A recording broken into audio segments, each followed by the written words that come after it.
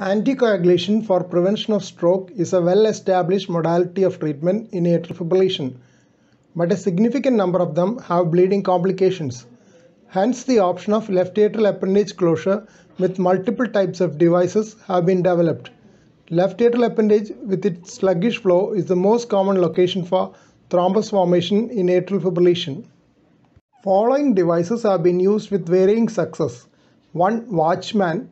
2. Amplatzer cardiac plug or Amulet. 3. Lariat suture ligation. 4. Atriclip.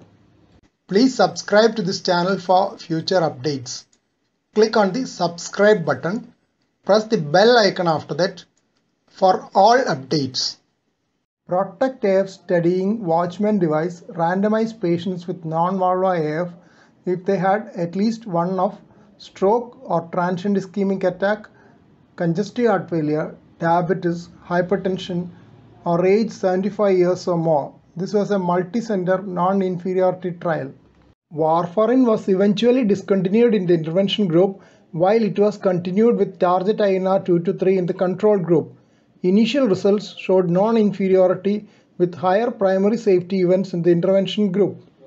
2.3-year follow-up data was reported later was also similar.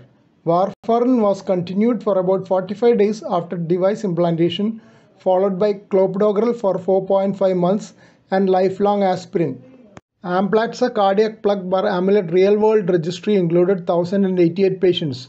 Of these patients with non-valvular AF, 82.8% had an absolute or relative contraindication to long-term anticoagulation, while 72.4% had a previous major bleeding episode. Device could be successfully implanted in 99% of cases. Lariat suture ligation requires both endocardial transeptal and epicardial access. Pilari and associates have shown lower leaks at 1 year with Lariat compared to Watchman, with no difference in the rates of cerebrovascular accidents. As the Lariat electrically isolates the left atrial appendage, it may also reduce the AF burden. Atriclip is an epicardial surgical closure device which can be used in both open and minimally invasive approaches. It has been shown to reduce the risk of stroke in those undergoing cardiac surgery when the device was deployed epicardially during open heart surgery. Here are the initial set of references on left atrial appendage closure devices. Here are a few more references. Please don't forget to subscribe to this channel for future updates and click on the bell icon for all updates. Thank you.